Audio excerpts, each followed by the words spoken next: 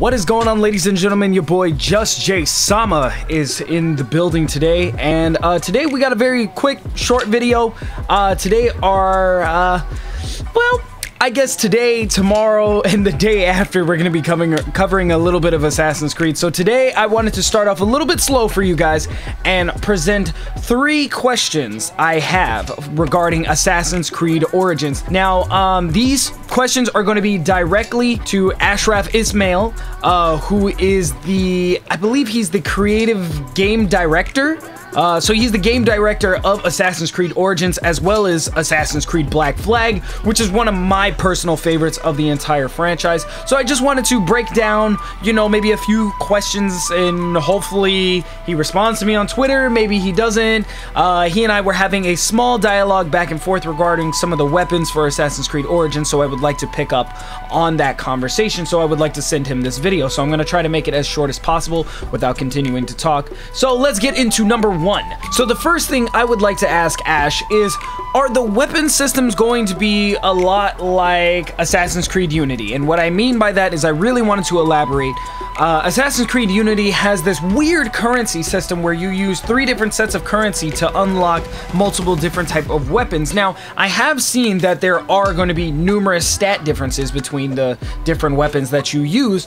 Are there going to be multiple types of annoying currency, microtransactions, or anything that we're going to see in this game to maybe unlock weapons faster, unlock weapons a different way? Are there going to be a lot of weapons locked behind certain missions, so that way you have to get so far in the story mode in order to unlock these weapons? So I was hoping to continue this conversation with you on Twitter, but unfortunately you did not get back to me. So hopefully this video reaches you. I'll tweet it at you like crazy, so hopefully you get a chance to answer some of these. Second question I would like to ask is, since you are this game's game director, what reason did you choose actually to divert away from a multiplayer aspect? Myself, as well as a few people that I communicate with on Twitter and a couple of friends of mine, we are all huge fans of the Assassin's Creed multiplayer when it was introduced in Assassin's Creed Brotherhood, and we've been playing it non-stop ever since. Maybe not so much in Assassin's Creed Unity, because we had a whole lot of issues with Uplay, but that's a different story for a different day.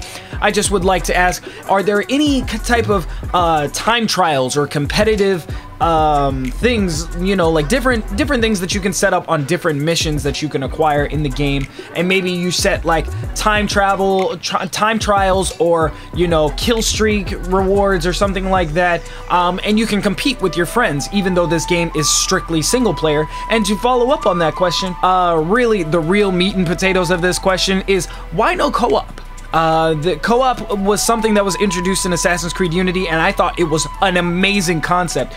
Recently, Far Cry 5 has decided to go full co-op, so I'm wondering why the new Assassin's Creed game, as well as Watch Dogs 2 having somewhat of a co-op, Assassin's Creed kind of takes the left turn here and allows no co-op whatsoever. Just if you're able to answer that in any type of way, shape, or form.